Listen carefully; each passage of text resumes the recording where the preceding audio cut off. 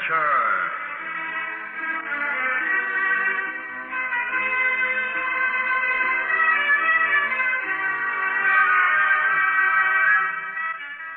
Tonight's story by Norman Partington is entitled The Magazine at Delhi.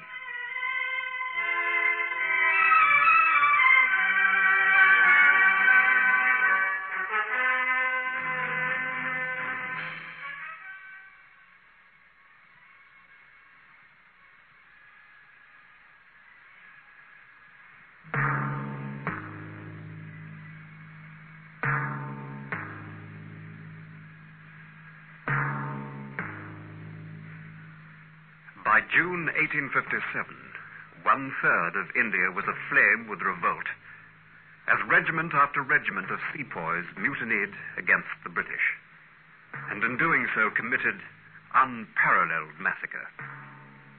It wasn't a spontaneous uprising, and in the early part of May, a number of cities still remained uneasily peaceful, though neighboring communities were in the midst of grim fighting. On the 11th of May, 1857, in Delhi, capital city of the great Mughal Emperor Bahadur Shah, this aged monarch was being severely harassed by his two sons. No, you ask too much of me. But now is the time, my Lord Father. Now, my lord, whilst the British Ferengi is uncertain and ill-prepared. We must attack. Strike now. But why? The British do not bother me. They do not interfere in my lands, and they pay me respect. They have not infested Delhi. Infest? They are here in Delhi. 200 at least, my lord. A mere 200 peaceful citizens and 50 soldiers. 50 soldiers, my sons. The British promised never to station more in my city. In what better moment than now? There are 4 regiments of sepoys here, all eager to revolt the instant the great Mughal commands them to do so. But the English soldier has offered me no insult. You say no insult, my father. Do they not demand of the Muslim that his lips touch pig fat? Do they not smear pig fat on the bullets they make? There can be no greater insult to one of the faithful. They explained their mistake and they offered apology. Their colonel, I forget his name, came to make amends. He explained. The British Ferengi is gifted with devious explanations. I am too old. My bones are too weary for revolt. My days of warring are long over, my sons. So, the Emperor of all India, the great Mughal king of Delhi, Bahadur Shah, descendant of Akbar the Great and of Genghis Khan, will go to his grave with the Ferengi pig fat on his lips. Bake me not too much. I am still king, and the blade of my executioner is still sharp, my son. Then use it, my Lord Emperor, on those who have usurped your sovereignty, the British Ferengi. Listen to the voice of your people, Bahadur Shah. They cry to you to lead them. In but an hour, we can destroy the British in Delhi. No. Age shall have no part in this. Take command yourselves if you must, but not I. My years weigh too heavy on me. This we shall gladly do. But in your name, my Lord Father, we may demand all in the name of Bahadur Shah. Yes, all. Now let me be. But think well on the magazine when you decide to attack. The magazine, my lord. You plan, and yet you know not what you plan. The magazine, foolish boy. The magazine near the Kashmir gate. Did it not occur to you? Capture the magazine first, and then you will have weapons and powder enough to defeat any force sent against you. Remember, my son, attack first the magazine. And the curtain walls between the fortified bastions around Delhi were 12 feet thick, making the city confidently impregnable. But inside the fortifications, near the massive Kashmir gate, was an open space 2 acres in extent and surrounded by a very modest wall. The brick building inside this area was the British magazine, a storehouse for gunpowder, flint, and shot. It was under the command of a Lieutenant George Willoughby, with 2 officers, 6 warrant officers, and 20 sepoys to comprise its tiny garrison. At the time of the mutiny, the only substantial strong point the British possessed near Delhi was the Flagstaff Tower just outside the walls. Here the garrison comprised 30 soldiers. I don't like it, sir. What, Forrest? That superior air of Sergeant Major Buckley. Been touching you on the raw again, Forrest? No. Awfully impertinent at times, sir. You'd think he was the sole authority in India on artillery to hear him. Well, I bet he's a bit much at times. But again, Forrest, he was serving cannon out here when the 2 of us were being served porridge by our nannies.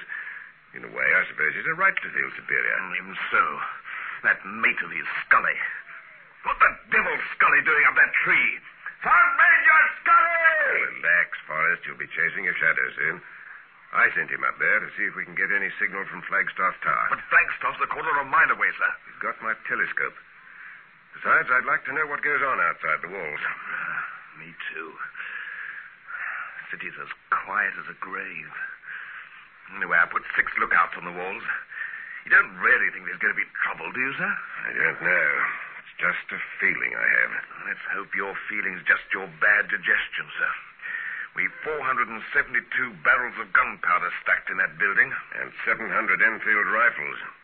Tempting lot, isn't it? Begging your pardon, sir. Yes, Sergeant Major Buckley. We're down to 6 feet of the ditch near the far wall. I reckon that's deep enough, sir. How wide is it?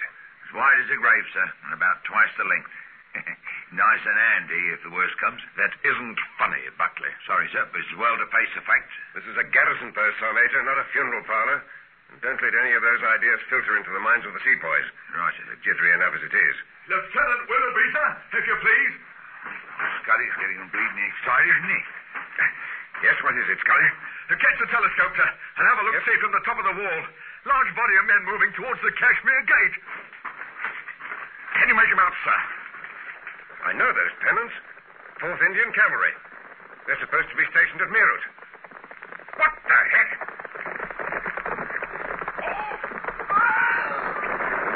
They've gone mad. Sergeant Major Buckley, sir, I left the garrison. Double bar the gate and barricade it as well. Send Scully here. I wouldn't have believed it if I hadn't seen it with my own eyes. Come on, Scully, up to it. 4th Indian Cavalry, weren't they, Buckley? They were. Came galloping straight across the bridge, and when the poor bleeding guard at the Kashmir Gate calls them to halt, gets a lance straight through his chest, and then on they gallop straight into the city. Let's get this gate rigged up. Come on. I think we'd better prepare for a siege, Lieutenant. A siege? If I didn't know you so well, Forrest, I'd suspect you were making a joke. Look around you. We have 1 substantial building, 2 acres of fine garden, and a wall 7 feet high. If the mob had a mind to, they could lean on that wall and it'd collapse. This is no fortress. And there'll be no siege. But surely those 4 loyal regiments of sepoys in the city are enough to control that cavalry, sir. Would you like me to ride over to their barracks? Only if you wish to commit suicide, Forrest. The very air reeks with mutiny. And as for the 4 loyal regiments, my guess is that they'll join with the cavalry rather than oppose them. The gate's secure, sir, as long as they don't push too hard. Should I issue weapons to the sepoys on the staff, sir? Yes, I think you'd better, Scully. It'll double our own firepower. When you've done that, come back here with Lieutenant Rayner, Sergeant Major Crow, Sergeant Edwards, and Stewart. Now go on, get a move on, Scully. I think that's a wise decision, sir. Issuing rifles to the sepoys at a time like this, I mean. Look, Forrest, I share all your doubts, but if we can't trust our own staff, then who the blazes are we to trust? I soldiered with these men for years, and they've never let me down. All we can do, Forrest, is keep an eye on them, and at the first sign of any trouble, we'll... Just listen to them, Buckley. They're beginning to warm up, all right. Yeah, but what's all that Dean they're shouting? You ever heard that before? I can hear him, Scully, and I've heard that cry many times in the past. Too many times. And I've liked it less each time. It means kill, kill. It's what they all cry out when they're embarking on a massacre. However, let's get this flaming 6-pounder into position. Clear them up side by side so they can be fired in sequence. Right. Yeah, got it. Yeah, hold it there. Steady. That's it. 2 powder kegs here, Scully.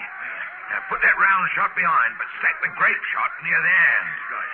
These guns are going to be serviced faster than they've ever been done in their careers afore. You're going to use sepoys, Buckley? Not likely. I want people I can trust. There's going to be just you and me and a sergeant. Hey, Buckley, that reminds me.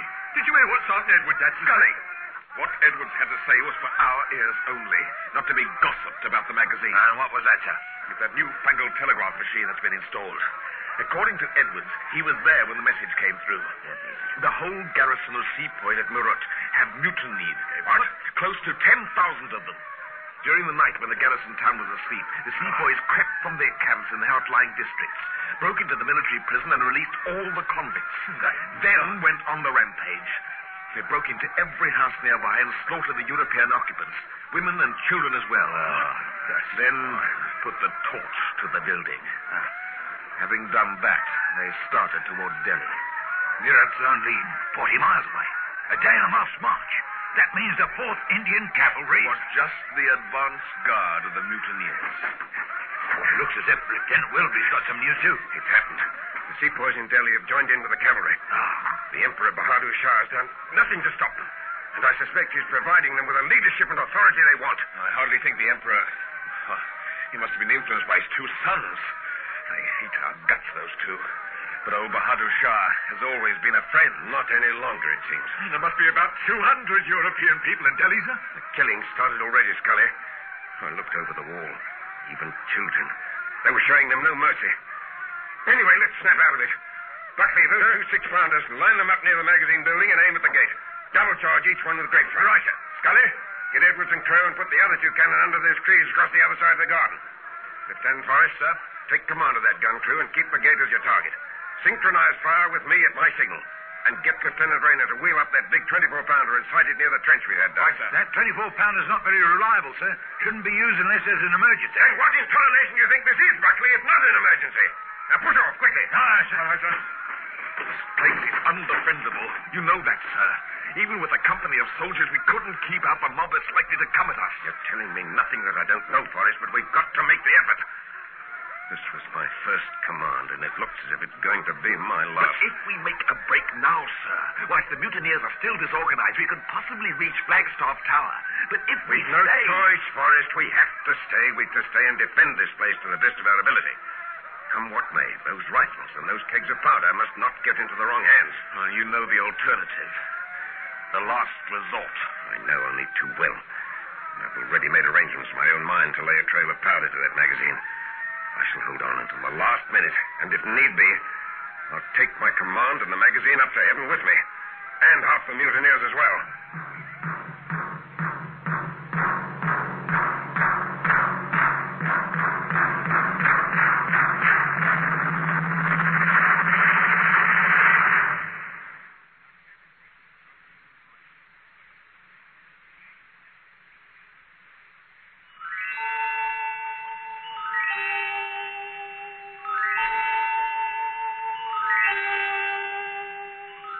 There were many reasons for the mutiny of 1857, but the main one was the introduction of a new muzzle-loading rifle in which the bullet had to be bitten before insertion into the muzzle.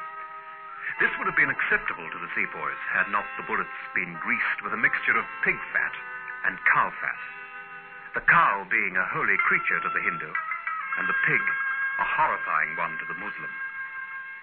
Though the grease was changed, it was by then too late. Mutiny had begun and massacre followed. Buckley, where's Lieutenant Rayner and Sergeant Major Crow? On the wall behind the magazine, sir, with 4 sepoys. What's what you're doing with that buckshot, Buckley? Nearly had it on my foot. What are you bothering with round shot for? It's grape shot you need for a charging enemy. Grape shots all ready. It's as well to be prepared, isn't it, sir? Pencil along back there. Right, sir. Lieutenant Forrest, sir, take the far wall with 5 sepoys. Right, sir. Quick, get moving. Scully, over to your left.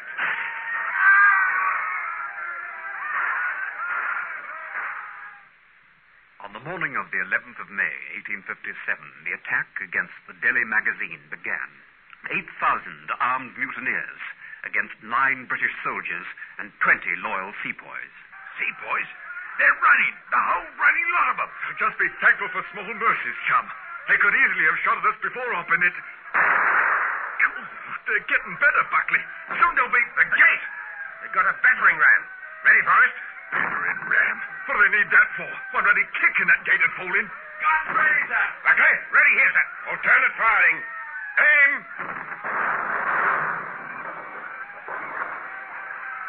As the main gate crashed open in a storm of dust, 1,000 suns glittered on the blades of the frenzied mutineers as they jammed together in the narrow opening. Fire! One! Blimey, that grape shot cut through them like chopped corn. Reload. Ready with gun. Two. They're coming in again, climbing over heaps of dead bodies. Fire! Two. Number one's ready again, sir. Yeah! Buckley! Buckley! Scully! Fire! One! Put a bandage on him. Buckley, can you understand me? Rear wall! They're coming over the rear wall! Rayner! Edwards! Stewart! Use your bayonets! Forrest! Fire! One! Fire! Two! Get up, Buckley. Oh, come on, get up, mate. They ain't killed you. Fire! One! Shut that hole in your face, Scully, and lend me a hand. Who was that? It sounded like Edward's voice. Fire! Fire! Fire! Two!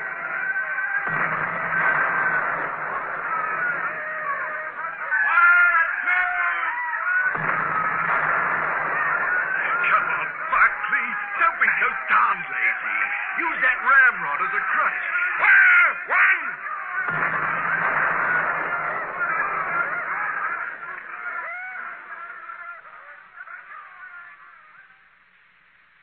The attack goes well for you, my son. Delhi is nearly cleansed of all the Ferengi English, my Lord Emperor. But at the magazine, they still fight like tigers. Do they not know that they are beaten? The bodies of my soldiers lie thick on the walls. Whilst at the gate, we must drag away the dead before each attack. Each time we rush, boom, and more of my men lie dead. Did I not warn you? You began this thing against my will, and you have seen but the shadow of what the consequences will be.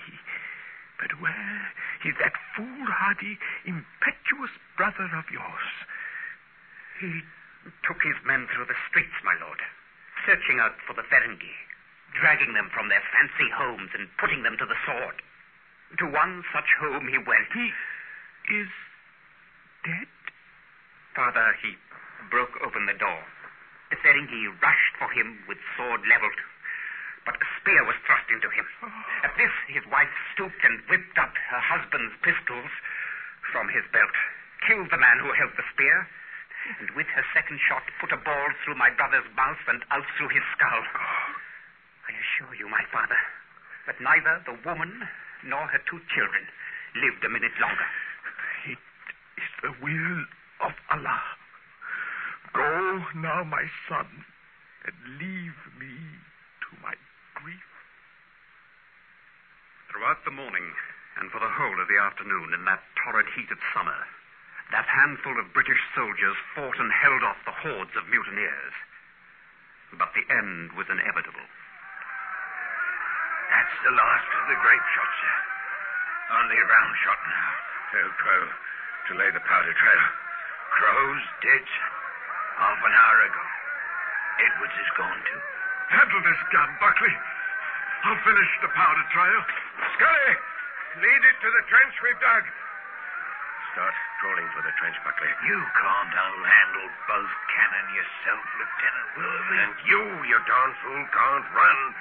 So get moving to the trench. Only after these next 2 shots. Begging your pardon, sir. Insubordinate idiot. All right. Load the round shot. Forrest! One more sequence. Then head for the trench. Right? Right, sir. What about the... Forrest! Forrest!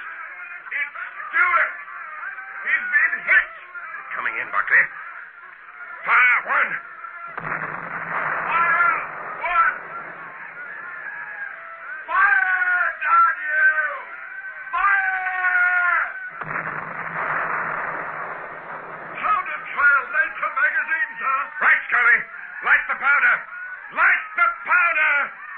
Buckley, fire 2. Buckley, put your arm round my neck. And then hop along. Now, ready? We're always taught never to embrace the commissioned ranks. Right, Lieutenant Willoughby. Let's get up in. Get down, sir. I see him. Light over line there, pretended to be dead. Then up he gets and tosses that spear. Well, he's dead now, Scully. Forrest, are they all here in the trench? All that's left of us, sir. Yes. Other 3 are dead. Hey, Scully, you sure you lit that powder? Can't see any darn flame. Ruddy thing's gone out. I'll put another match to it.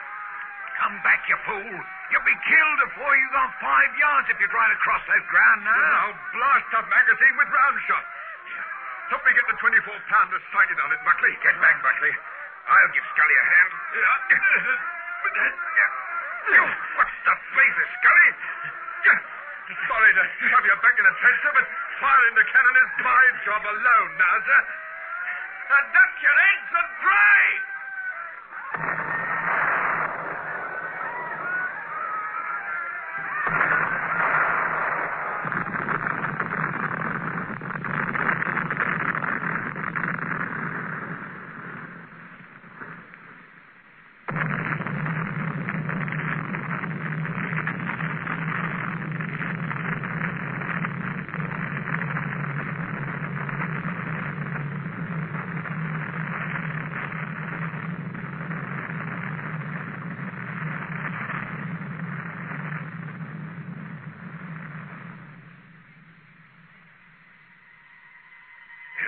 Help us. It's gone. Everything's gone. It's just a wasteland. Walls, building. All those houses nearby. They've all gone. There's just nothing but smoke. Smoke and debris. Scully. Where's Scully? He's gone as well, sir. And he knew he would, being exposed as he were on top of that trench. Poor bleeding Scully. And he deliberately pushed me out of danger before firing that cannon. Rest in peace, Scully. We'd best be moving towards Flagstaff, sir. Blimey. Explosions have even taken part of the main wall away, sir. Right. Quickly. Grab your weapons. With luck, we might be able to reach Flagstaff Tower once the mutineers are still dazed. Come on. Blasting. Quarter of a mile. If me crutches hold out, and if Sergeant Stewart don't collapse. How are you managing, Buckley? I'll take a bit with Stewart and I'll get to Flagstaff before him. That's the spirit. Down, everybody! It's not us they're firing at, Forrest. What, sir? Get Brainerd to hang on to Stewart. You look after Buckley.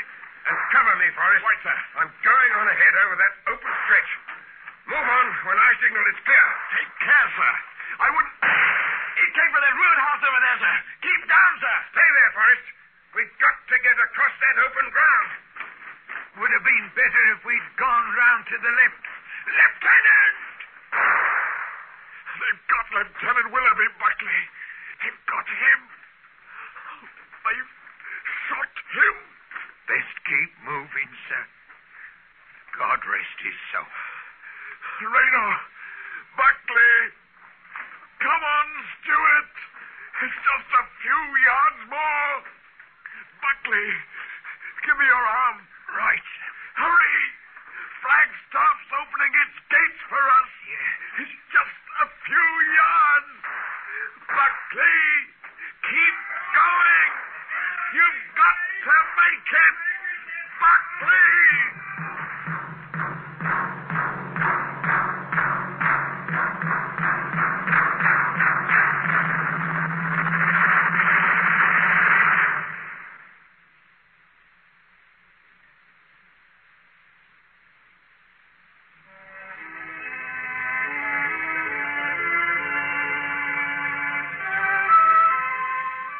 Out of the 9 soldiers who defended the Delhi magazine, 4 survived to reach the safety of Flagstaff Tower. They were Lieutenants Forrest and Raynor, the injured Sergeant Stewart, and the badly wounded Sergeant Major Buckley. Subsequently, each of the 4 heroes received the Victoria Cross, whilst the 5 courageous men who were killed were immortalized by a bronze plaque that stands to this day in Delhi, where the magazine had once been. At that time, VCs were not awarded posthumously.